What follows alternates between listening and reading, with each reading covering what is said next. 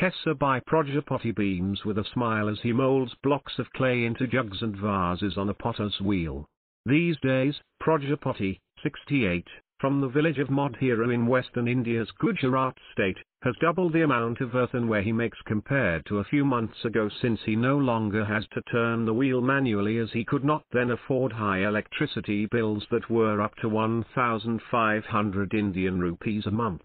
Now, however, his machine moves on solar power, as earlier this month Prajapati's village of around 6,500 residents, consisting mainly of potters, tailors, farmers and shoemakers, was declared India's first village to run entirely on solar energy all the time.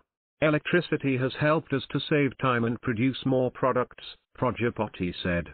Read, want to go solar? Here's everything you need to know. India, the world's third largest carbon dioxide emitter, aims to meet half of its energy demands from renewable sources, such as solar and wind, by 2030, a boost over its previous target of 40%, the government said it achieved in December 2021. Workers clean panels at a solar park in Modhera, India's first round-the-clock solar-powered village, in the western state of Gujarat, India. Reuters.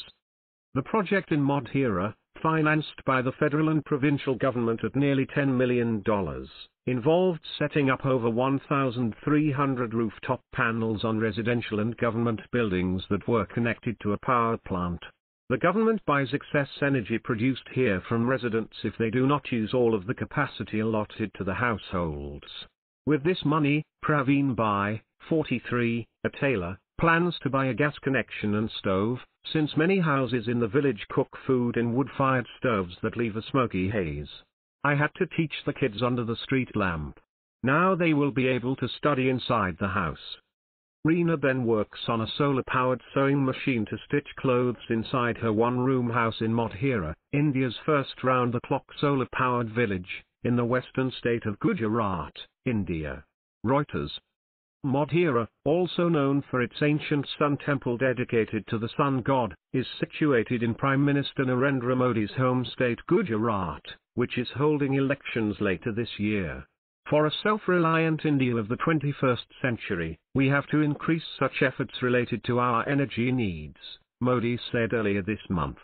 For Reena Ben, 36, a housewife, who also works as a tailor part-time, solar power has hugely aided her work.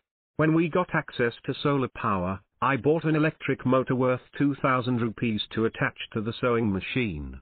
Now I am able to sew 1 or 2 more clothes daily.